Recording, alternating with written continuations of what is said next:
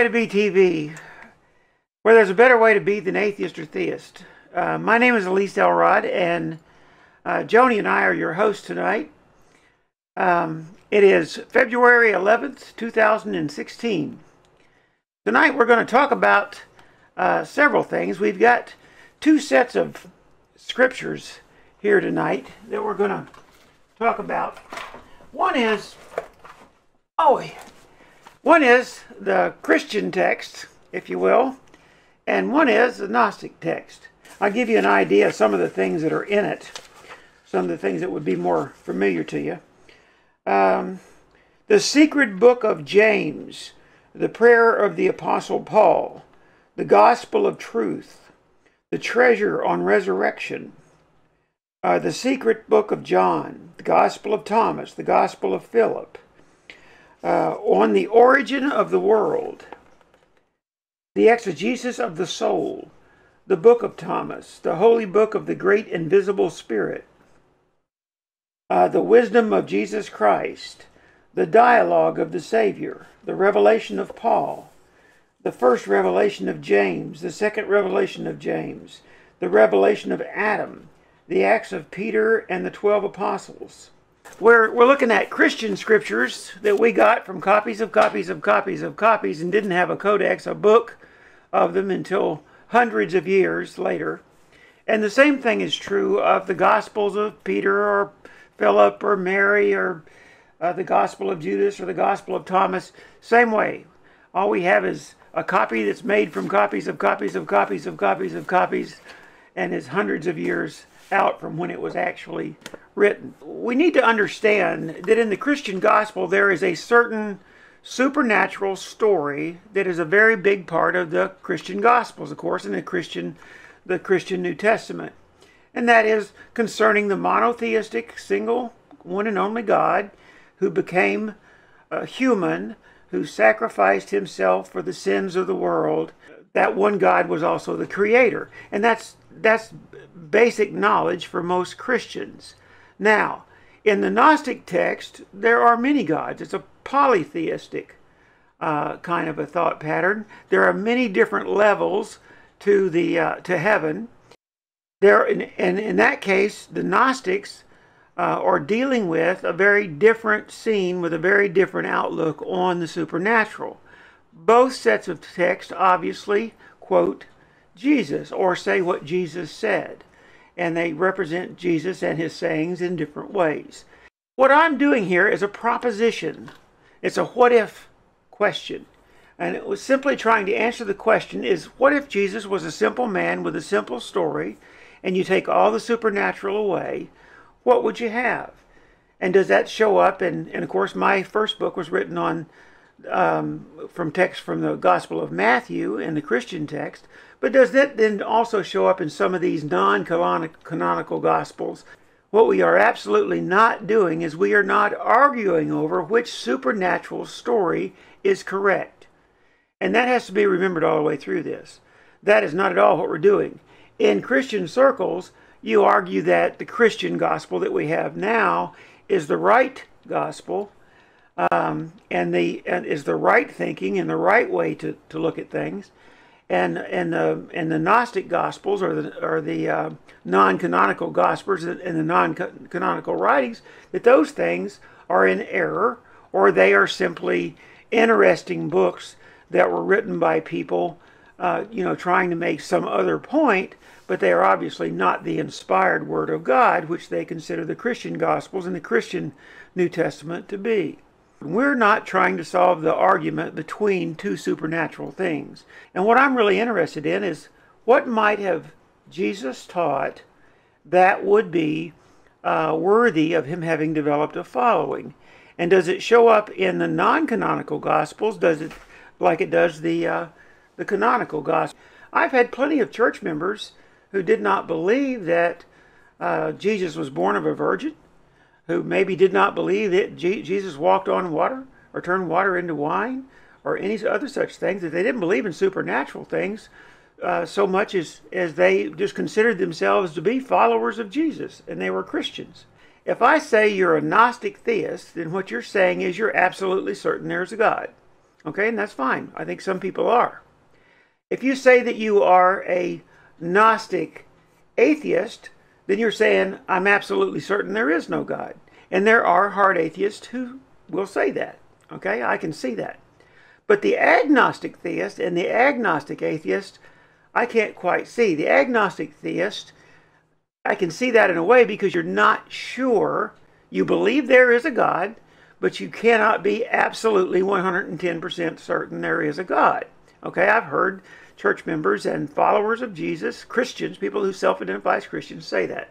Now, but an agnostic atheist, well, atheist just means not a theist. I don't believe in God. In other words, atheist just means not a theist. Well, agnostic means not a Gnostic.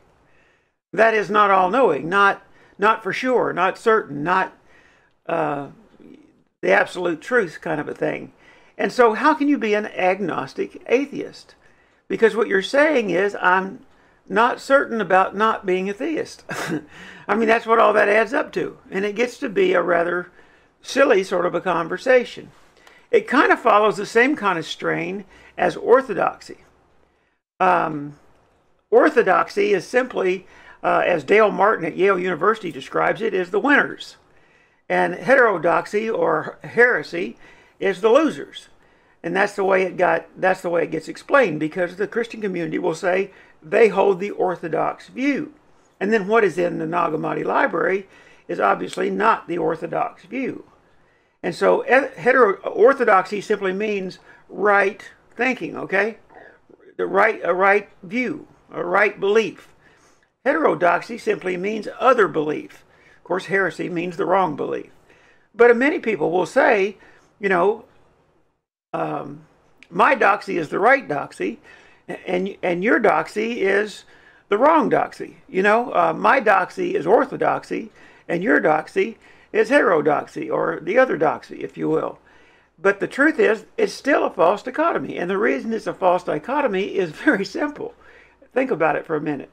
If I say I'm orthodox, if I say that what I believe is the right thing to believe, and I hold these beliefs because I believe they're the right thing for me to believe, I would think also you do the same, whoever you are.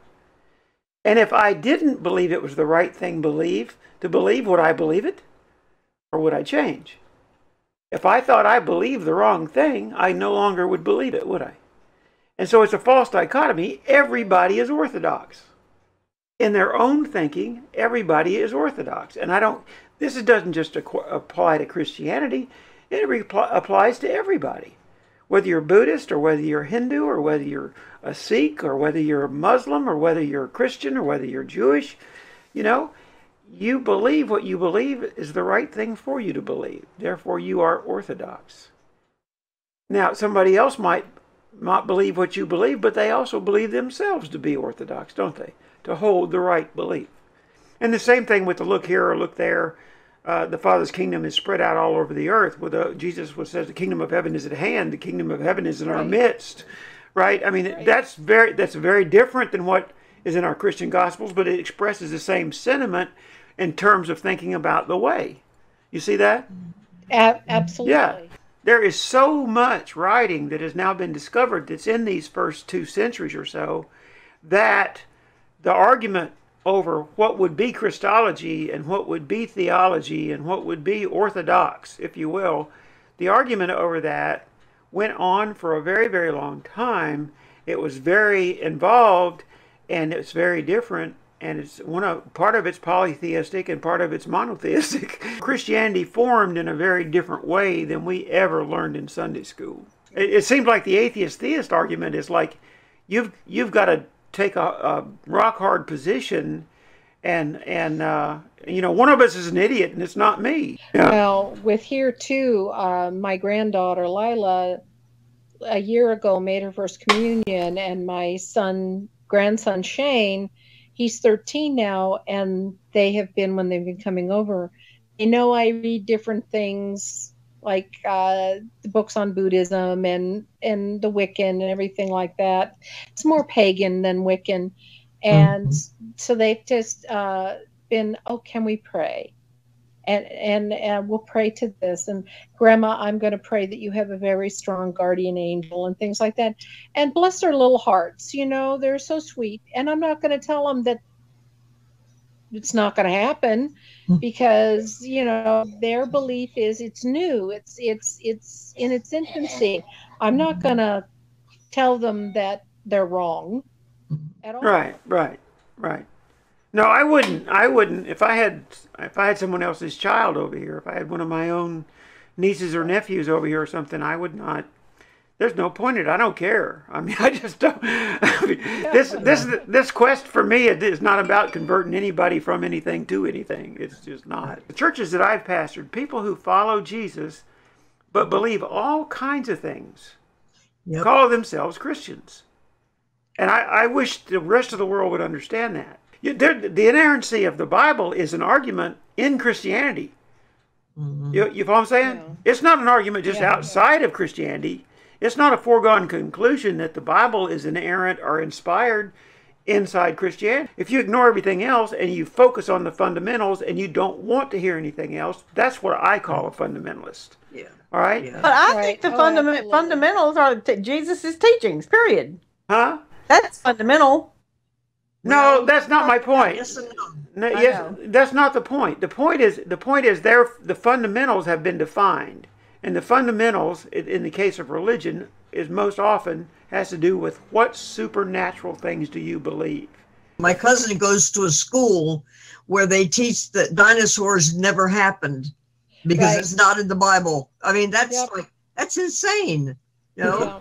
Right. I don't know if any of you heard or read what the Pope asked for people, Catholics around the world, to give up for Lent instead of, say, chocolate or alcohol or something. He asked them to give up apathy. He asked them to give up their hatred toward one another, their hatred toward other religions, to open their minds and open their hearts. And, you know, I am 59 years old, and all I said was, it's about bloody time. Carol, you got any words? Well, just what I said before about the fundamentalists. I think they're amazing that they don't believe in dinosaurs. Have you been to the museum in Kentucky, the Creationist Museum in Kentucky? I think I have. I've also been to the National Museum, whatever it is, in Washington or New York. Anyway, I've seen dinosaurs. No. I'm talking about the Christian Creationist Museum in Kentucky. No, I don't think I have been to that. Where Adam and Eve and the dinosaurs are kind of mixed together. I think they actually have. Yeah. Dinosaurs were chasing them around, right? I saw somewhere, I may be wrong about this, but I saw somewhere, I think, like they had a child riding on a dinosaur. You know, that kind of, yeah. They're trying to make sense of the creation story within science, which I'd give that up if I would. The atheist-theist argument is stupid. It just doesn't even need to be had. Yeah. You either believe in things that are supernatural or you don't. One of you can't prove yourself right, and the other one can't prove you wrong.